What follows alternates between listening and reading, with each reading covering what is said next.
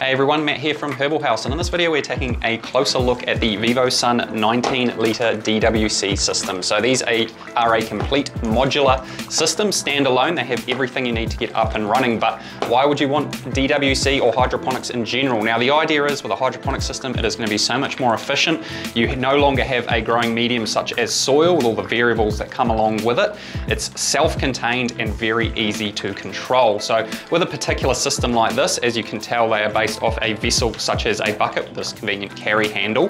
But what I'm going to do is I'm going to quickly break down how all these parts work in conjunction, and then I'm going to show you guys how to put them together. But before I get right into that, they do come in a single pot system that you see here, and they do come in a 4-pot system, which I have here. Now the 4-pot system is exactly the same, just 4 of these with an air pump to run all the lines for the entire system. So let's get into it and show you guys how to set one up. Okay, so now that we've unpackaged everything here, I'll just run through what we've got here on the table. So of course we've got the variable speed air pump, we have the air line, we have 2 check valves just here for the air hoses, we have 4 rubber grommets, air stone, we have this tiny little elbow here, and we have this little packet. Now I have pulled everything out of its packets, but I won't do this just yet because there's a tiny little red bead in there for the water level indicator, and I don't want to lose that.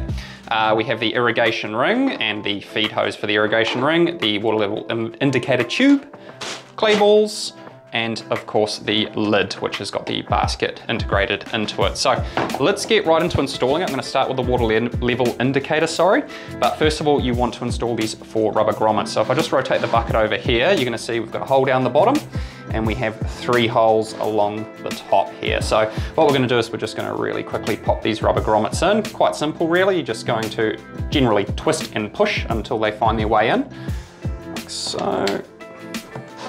Okay, so that's all 4 grommets. Now what I'm going to do is I'm going to move on to the water level indicator equipment down here. So what we're going to do is we're just going to take this elbow here. Now you'll see it's actually got a piece here which is going to go through the rubber grommet at the bottom, and we have what we call a push lock fitting on top. So I'm just going to take the blue hose, either end, either way, can't go wrong.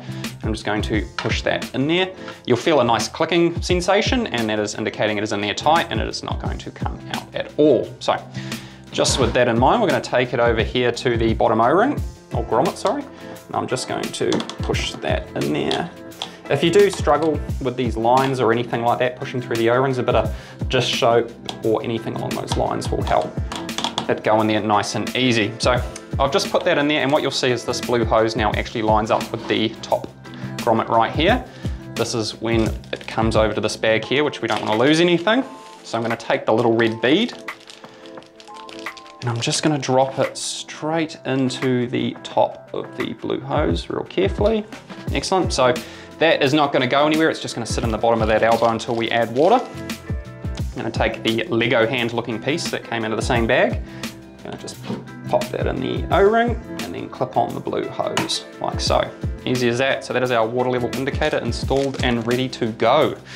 Okay, so once you've got that set up, we're going to move on to installing the irrigation ring. So in the top of your basket here, I'll just flip this over so you can see, we've actually got this little hole here. Now on your one there will be a piece of plastic in there, just carefully snip that out. It's just a little blanking cap. And what you're going to do is just take your irrigation tube, this one here, like so. Now this end is going to be in the bottom of the bucket, so we're just going to poke this up and through the base of the bucket. So it's coming up through the top here, and we're going to take the irrigation ring, same story, it is a push lock fitting, and we're just going to push it on, nice click, and it is ready to go. Now if this hose isn't perfect, it's really easy to just rotate this hose to suit your needs, but effectively that's just going to sit slightly recessed in this basket like so, and ready for us to add the clay balls. But with that in mind, I'll just show you down here.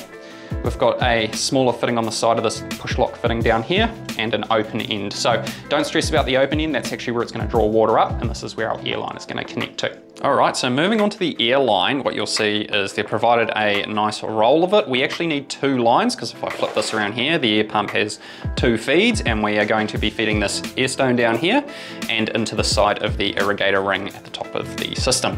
So what I'm going to show you is what we have done is we have literally rolled this out and cut it exactly in half, producing these 2 equal lengths here.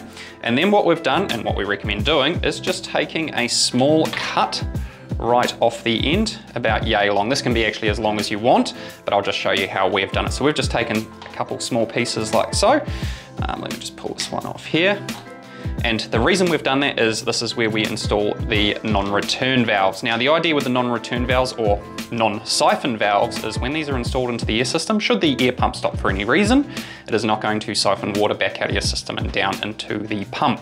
So definitely good to have these. Now you can always check which direction these are actually going by simply blowing into them. So what you're going to do is just blow into them and make sure that they cannot return back to the pump. So in this particular case, you can almost see they're almost like an arrow shape. You want the arrow shape facing away from the pump. So in this particular case, we're just going to take that small piece of black hose and I'm just going to install it on the air pump like so. Same story for the other piece just here. Rather straightforward. And those just slip on nice and tight. Now don't get me wrong, because we have pre-fitted these just earlier, they have softened up a little bit and fit on just a bit easier. Don't be surprised if you've got to work with them a little bit, no trouble at all. Okay, so from there we're going to install each end of our line. So, like so.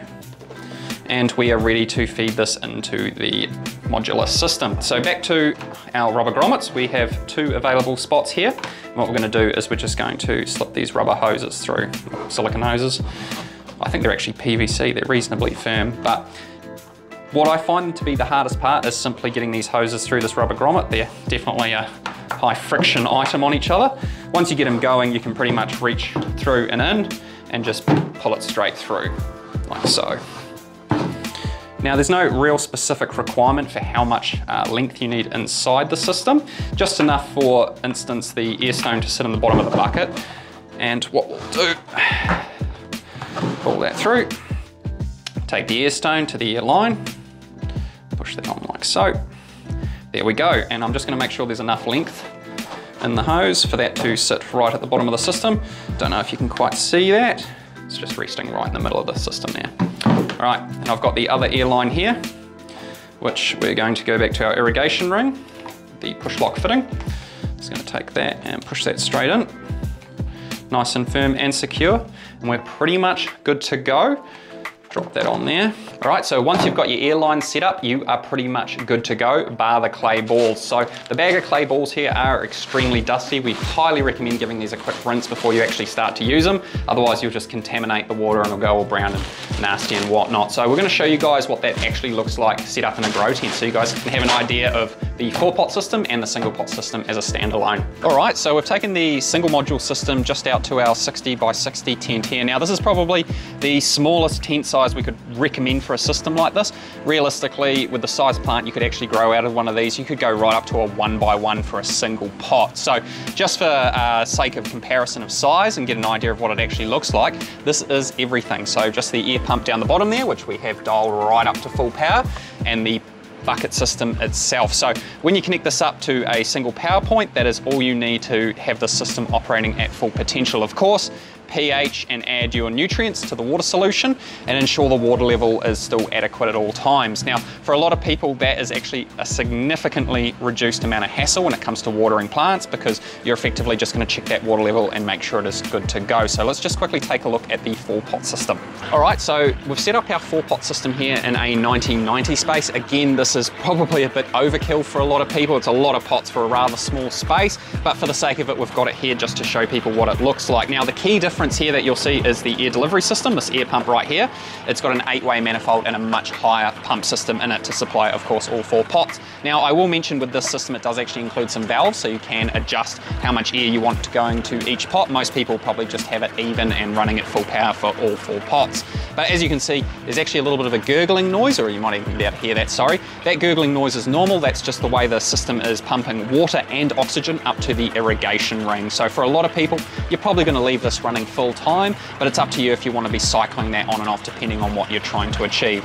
So again, these are a very easy system to manage and really modular. So for a lot of people, if they needed to move it around, grab the handle, literally lift the thing and move it around. As long as your air lines are long enough, it's not too hard to get more air line if you did want to change things up later on.